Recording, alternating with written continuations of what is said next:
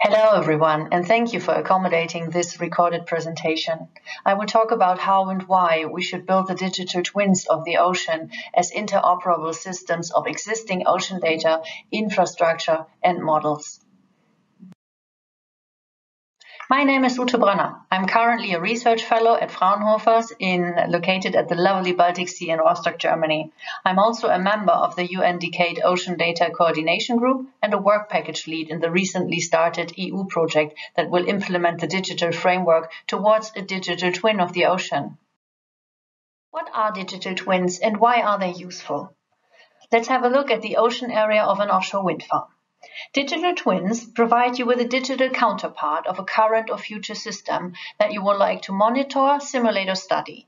For that purpose, you would want as many as possible near real-time data points of that system, and often the possibility to carry out so-called what-if scenarios. You can stretch, bend, and break your digital twin without harming the real-life system. And by that, you will be able to predict and anticipate catastrophic events even before they happen, or you could predict the effects of climate change.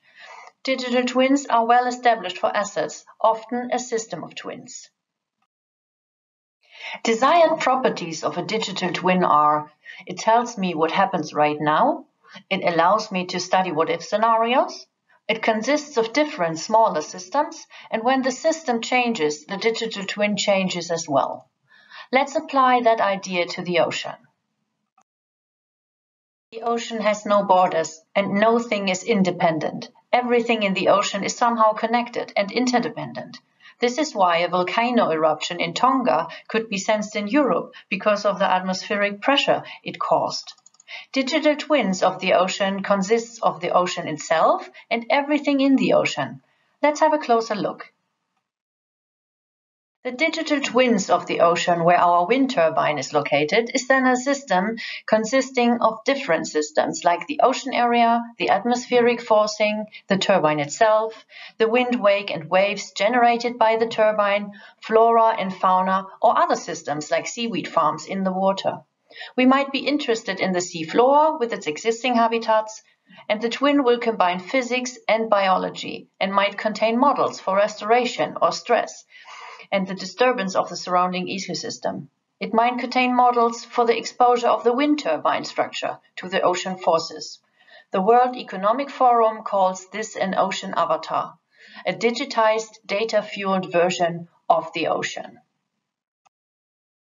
The Iliad project is funded under the European Green Deal and has the ambitious task to integrate decades of EU investment in infrastructure, models and data systems towards a digital twin of the ocean.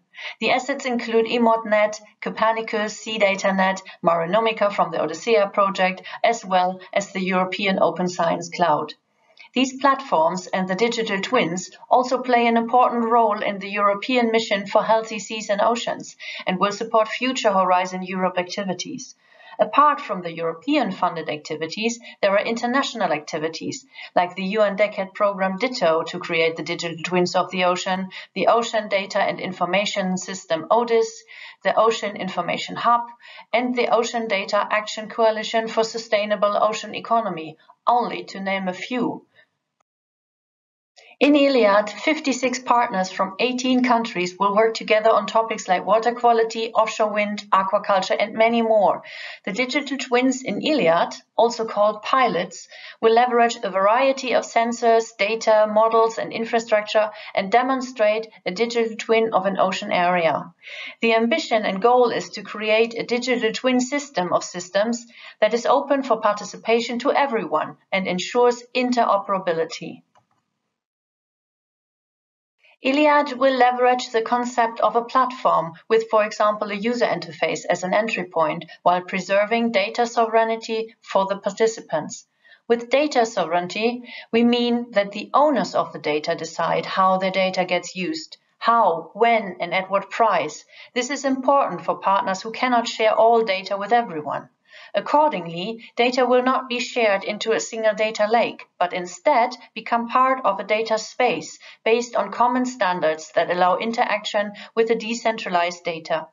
It will build on the international data spaces approach for data sharing and data exchange with the objective to design an alliance-driven data ecosystem design in support of the pilot users and stakeholders.